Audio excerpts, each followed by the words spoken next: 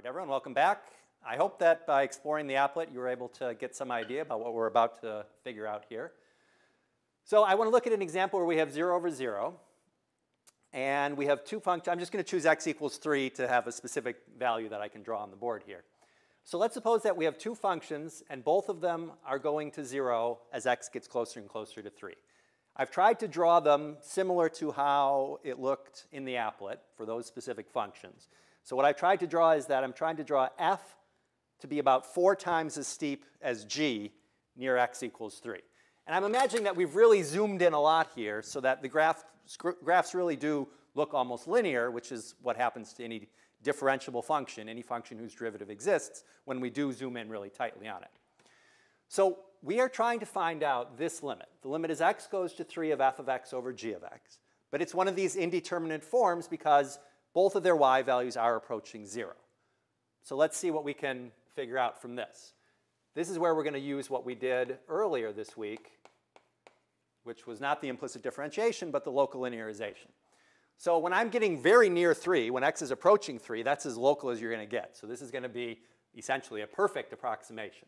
So what would the linear approximation be, the local linearization of f of x near x equals 3 be?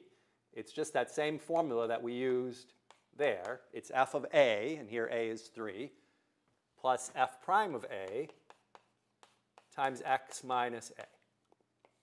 So if you look back at the local linearization segment, that's the formula that we used back there. And then for g, it's the same formula, except that we're using the function g instead. So we have g of 3 plus g prime of 3, x minus 3. Now we're saying that as x approaches 3, both of these are going to 0. And if we're going to be using calculus on this, we're going to need functions that are continuous. So we're going to say that these functions are continuous, which means that as x gets closer and closer to 3, if you look back to our definition of continuity from the first week, the limit has to equal the actual value at 3. So this limit has to equal f of 3, meaning f of 3 is 0, and so is g of 3. So both of these quantities are simply 0. And then what can we do? We're just going to be left with f prime of 3 over g prime of, or times x minus 3 over g prime of 3 times x minus 3. So the next natural thing to do is to cancel the x minus 3's. And what are we left with? We're just left with f prime of 3 over g prime of 3. That is to say that the ratio of the y values of the functions is the same as the ratios of their slopes. And that's because both of them were starting at a y value of 0 here at x equals 3. So if I start at this y value of 0, and if I go over some little distance here, the amount that the g graph will have gone up is dependent just on the slope of g, and the amount that the f graph will have gone up is dependent just on the slope of f. So as I tried to draw it here, f is 4 times as steep as g. So when I go over a little bit in the x direction, whatever amount I go up on the g of x graph, I go up 4 times as much on the f of x graph, and that's because the slope of f is 4 times the slope of g. And that's entirely because we're starting at 0. So I tried to think of like a real-life analogy for this, and imagine that you and your friend are both at the starting line of a race. In other words, you're both at a position, a y value of 0. And we want to compare how far you've gone, the ratio of how far you've gone, just a very short time later. All that matters is how fast you started off running, because that's going to tell how far you've gone, because you both started at 0. Now, if you had both started at different places, it would be a completely different story. This only works for this indeterminate form 0 over 0, this sort of geometric argument here. So this is what's called L'Hopital's rule. We'll talk more about L'Hopital in a few minutes. It says, there was nothing special about 3 here. It says if the limit as x goes to any number c, or this c could even be infinity, we could say x is going to infinity, of f of x and g of x, if they're both going to 0, or they're both going to infinity. Now, we have an applet for you to explore the infinity over infinity case after this video, but it's hard for me to draw that on the board, of course, when we're going to infinity. If I were talking about this analogy with the running, then in that case, if you're both running off to infinity, it doesn't matter where you start. All that matters is how fast your relative speeds are. Even if your friend starts way ahead of you, if you're both going to run forever, then and you're running twice as fast as your friend, you're going to catch up, and then you're going to surpass your friend. It's the rate that matters. And remember, the rate is the derivative. So that's why, in that case also, it's the derivative.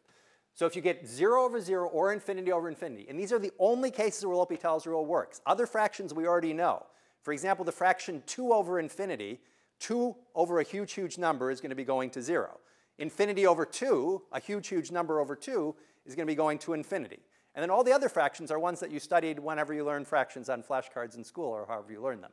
For example, the fraction 14 over 2 is just 7. We don't need any fancy calculus for that. So if we get 0 over 0 or we get infinity over infinity from this, what this argument tells us and what the applet we hope helped you see is that the ratio of the y values should be the same as the ratios of their slopes. That is to say, the ratios of their derivatives. And we have to make one special condition if this latter limit exists. So it's possible for this first limit to exist and this latter limit not to exist, in which case the rule doesn't apply because they're not going to be equal in that case.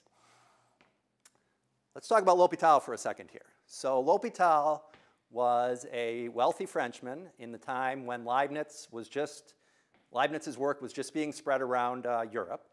And it was being spread mainly by the Bernoulli brothers. We had seen Jacob Bernoulli when we did the lemniscate of Bernoulli. That was his lemniscate. He had a brother, Johann Bernoulli. And Johann was basically hired by L'Hopital. Johann and Jacob were not wealthy like L'Hopital was. So let me just read you a little bit of a letter that came from L'Hopital to Johann Bernoulli. It starts off where L'Hopital is telling Johann Bernoulli what sort of annual pension, as he calls it, something like a monetary commitment, a salary that he's going to be paying to Johann Bernoulli.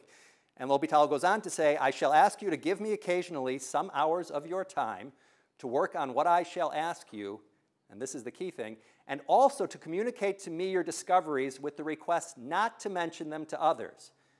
I also ask you to send neither to some people nor to others copies of the notes that you have let me hear, for it would not please me if they were made public. So they did this, and L'Hopital wanted to learn calculus. That was the point of doing this. He learned calculus from Johann Bernoulli, and L'Hopital then went on to publish the first calculus textbook, and we're going to give you a link to that on the website. In that textbook, L'Hopital published this rule, which had never been seen before. Johann Bernoulli, came up with this rule as he was teaching L'Hopital calculus, and then L'Hopital published it in the very first calculus book ever, which was published by L'Hopital. And so naturally, people gave L'Hopital the credit for this, and that is why it came to be known as L'Hopital's rule. And Bernoulli stuck to the bargain. We have a link to this article for you on the website, but as it says here, after the publication of the textbook in 1696, Bernoulli wrote to L'Hopital praising the work for its sound arrangements of propositions and for the intelligibility of the exposition. So, Bernoulli seemed to be happy with this. Bernoulli then started to change his mind a little bit as L'Hopital started to get all of this credit for this. And in fact, after L'Hopital died, Bernoulli was still alive, and Bernoulli did start to tell people that this had really been his discovery.